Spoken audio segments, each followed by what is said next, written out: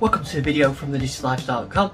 In this video I'm going to look at what's new in the July update for the Surface Duo. So Microsoft just released the July update. It's a relatively small update this, only coming in about just over 20 megs, so there's no new features or anything like that. So what Microsoft have included in the release notes is this state. It's got the July Android security update. In fact, the release notes say June, but I think they mean July, because in June it said the June, and in May it said the May, and so on. So this is the July security update, so all the Android patches that you need. And the other thing they say is it includes performance and UI improvements. Now in previous videos I've gone through and shown you stuff, but I've played with this since I put the update on yesterday, and I really can't see any changes. It's been pretty stable for some time now actually, so there's not a huge number of issues that I've had to work around with.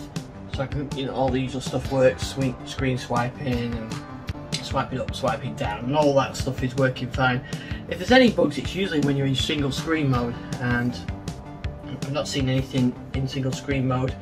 The camera is pretty quick to load.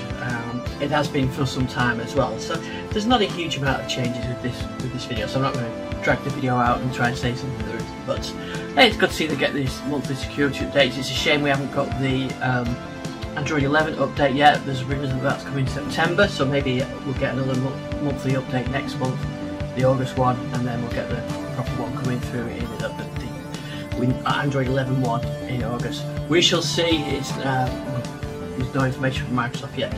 So that's what's new in the July Surface Duo update from Microsoft.